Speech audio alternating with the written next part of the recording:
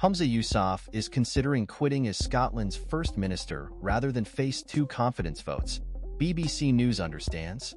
A source close to Mr Yousaf said that resignation was now an option, but a final decision had not yet been taken. The clock has been ticking ever downwards, the source told the BBC on Sunday night.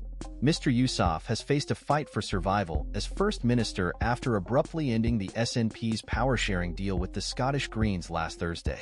He is understood to have ruled out a deal with Alex Salmond's Alba Party, and his prospect of surviving a vote of no confidence in his leadership is now dependent on the Scottish Greens. He needs the support of at least one member of the opposition at Holyrood to survive the vote, which could take place as early as Wednesday.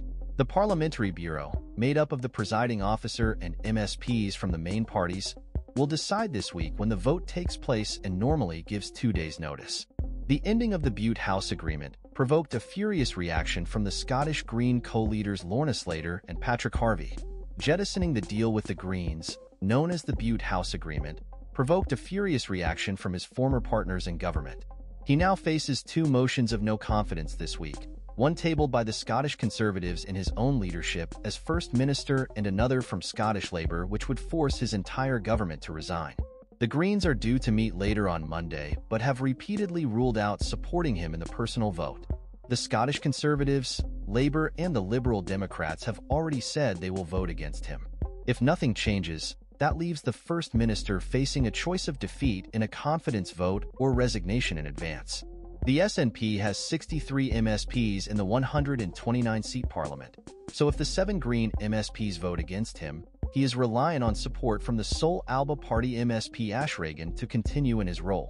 That would lead to a 64-64 tied vote, in which case the presiding officer would be expected to vote to maintain the status quo. The motion of no confidence in him personally is not binding, but if he lost, he would come under intense pressure to step down.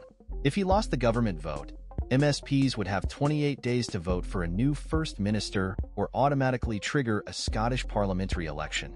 Alba, a rival pro-independence party led by former First Minister Alex Salmond, has been outlining a list of demands that might persuade Ms Reagan to support the First Minister. At an emergency meeting on Sunday, Alba's governing body formally approved Ms Reagan's plan to pursue the issues of independence, women's rights, and the restoration of competent government in any negotiations. Mr Salmond told BBC News he was also looking for a move away from the culture wars and a shift towards the people's priorities, which he said were health, housing, transport, education, and the economy. He said he expected Ms Reagan to hold talks with Mr Yousaf in the coming days. But a deal with Mr Salmond's party is opposed by many within the SNP and could open up further internal divisions.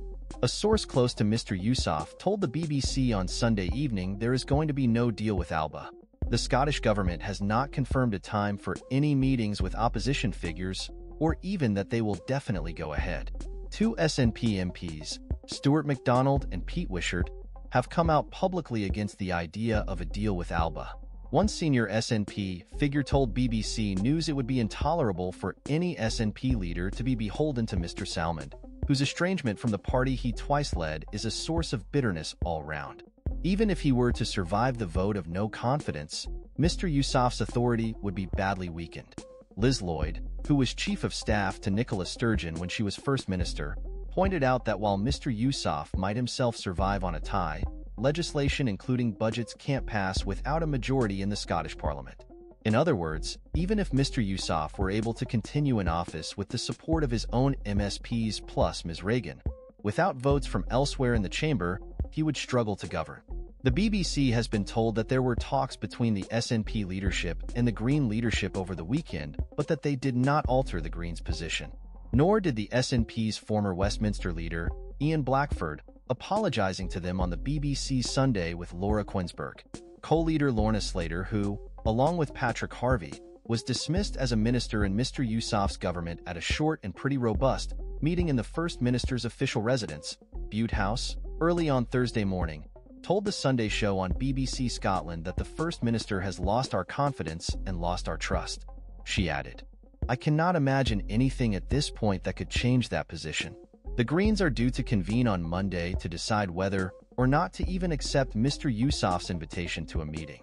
They had been scheduled to meet next month to decide whether or not to continue in the power-sharing deal with the SNP after discontent among members about changes to gender healthcare and the abandonment of a key climate change target.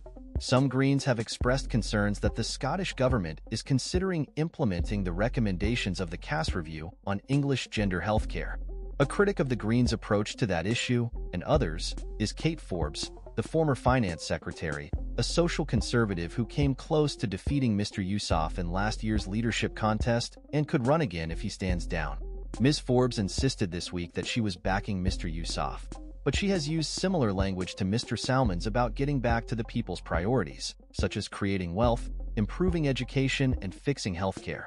As the leadership election demonstrated, thousands of party members do not appear to be put off by her personal objection to gay marriage and opposition to abortion. However, those positions are deeply unpopular within the progressive wing of the SNP, and she might find it difficult to unite the party and to run a minority government, especially if she were dependent on the Greens for support. Other names being floated as potential replacements for Mr Yousaf are Education Secretary Jenny Gilruth, Culture Secretary Angus Robertson, Health Secretary Neil Gray, and Economy Secretary M.I.R.I. McAllen. With the Greens apparently standing firm, and the SNP's leadership's reluctance to engage with ALBA, Mr Yousaf may yet resign rather than endure the humiliation of losing a confidence vote. One source close to the First Minister said the end of his time in office appeared to be approaching and that, by sacking the Greens, he had gambled and lost.